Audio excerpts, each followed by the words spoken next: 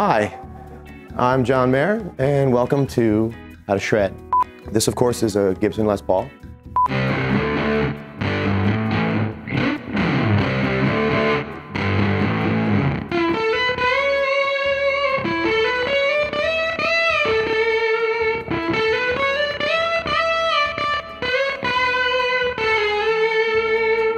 Hi, I'm John Mayer, teaming up with Guitar World to show you the best guitar solos on TV theme songs of the 90s. That, of course, was Beverly Hills 90210, played in the style of Beverly Hills 90210. Hi, I'm John Mayer, and today I'll be showing you how to turn everyone off at parties.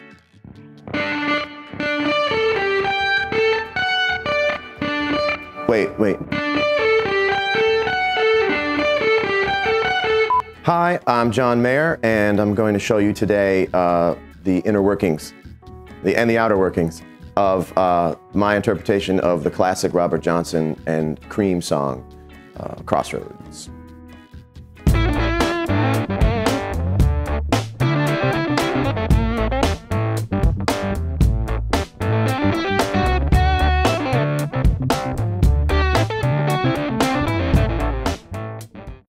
Crossroads came about not by way of hanging out saying, hey, you know, it'd be cool to cover Crossroads, but more like one of those things that happen in the studio when you're in between working on something you've written, where, you know, you get a sound from a particular combination of instruments and guitar and pedals and amp and stuff, and you sort of follow that sound for a minute, you know.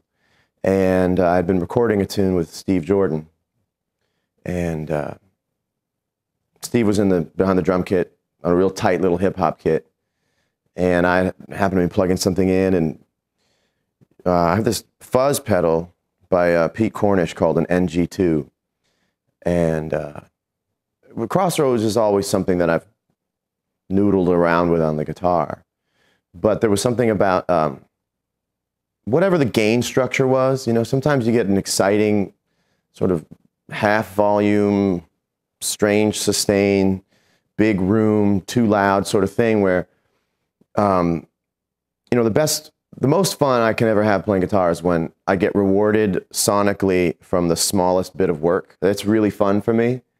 And so I got into this groove from having the guitar volume down about halfway so that it wasn't a full sustain, you know, you can almost hear it die, you know.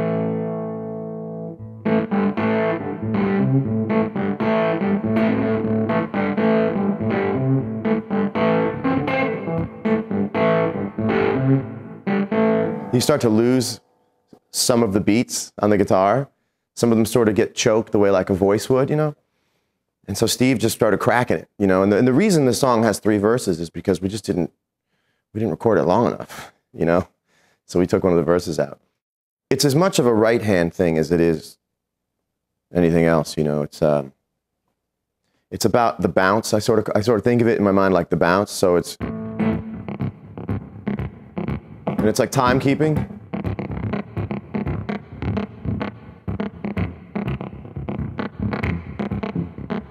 So it's like you're not really thinking about about creating momentum because you already have it. So it's really about how you just start it going. So if you're already in it, you know.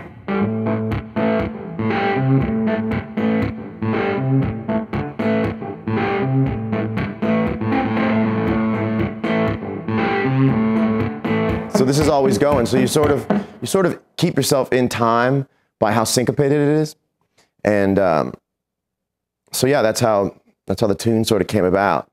And then I sort of just almost work between my thumb and my forefinger. So when you go.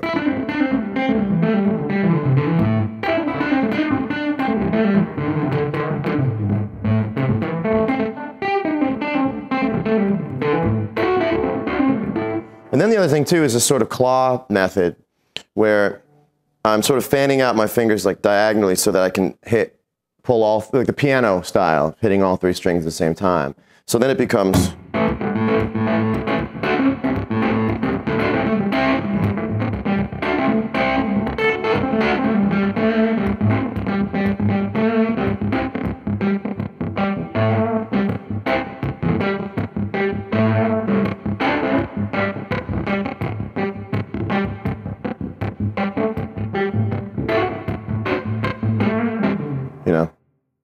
So it's got that slide.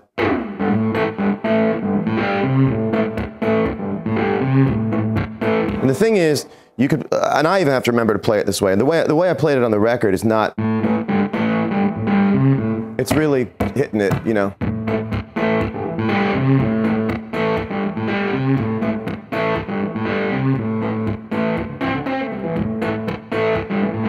So that's the 1. So it's a 1-4-5, but instead of the 5 chord, you know, being the, an E, going back to D, it's a F sharp minor. So it's like a 6 minor, you know,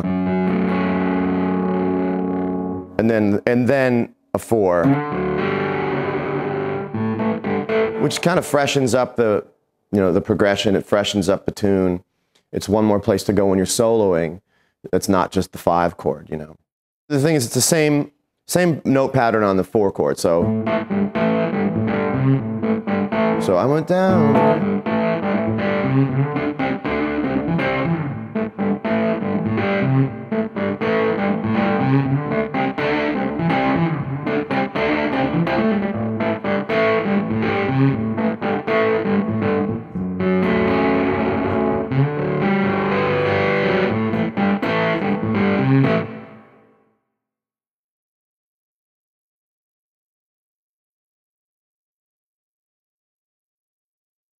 It's the same guitar, same setting as the rhythm guitar, which made me nervous at first because I don't usually like to do that, and we like to have a different guitar on top. But there's something interesting and very lo-fi about using the same guitar for the solo as the rhythm guitar. So there's really 2 of the same guitar coming in when that solo happens.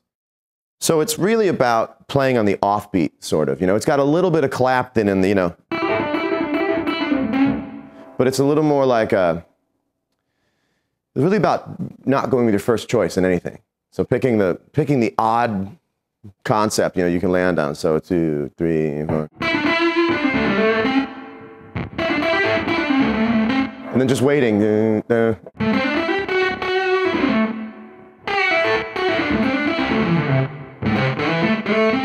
So you're not playing on the 1, you're just sort of playing with the tension of letting beats go by for, you know, which I'm really getting into right now, so you can catch people off guard, you know, and then it goes.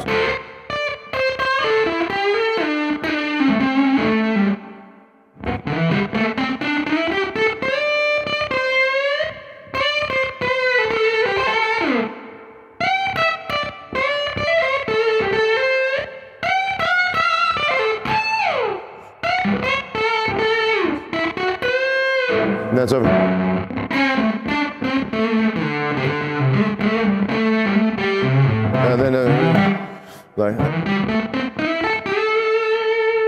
Which ends it.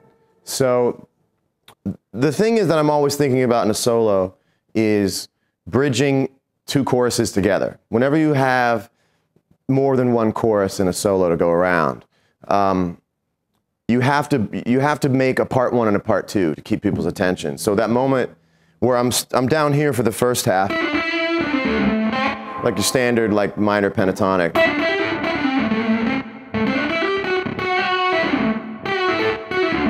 You know.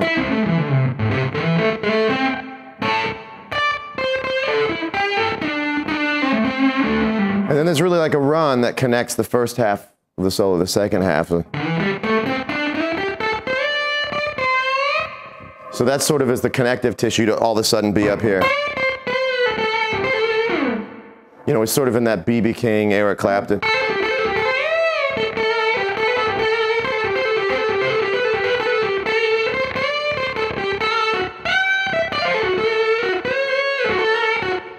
The whole song is about tension. It's a very tense, funky thing. So it wouldn't have made sense for me to, you know, and it's also such a fast pace that I wouldn't want to go.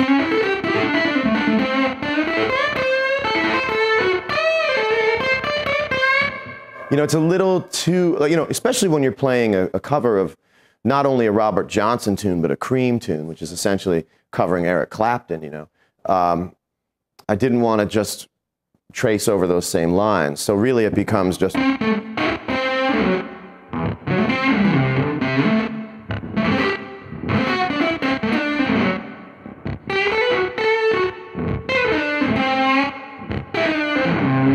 you know, is like wild and stop and start as you can be.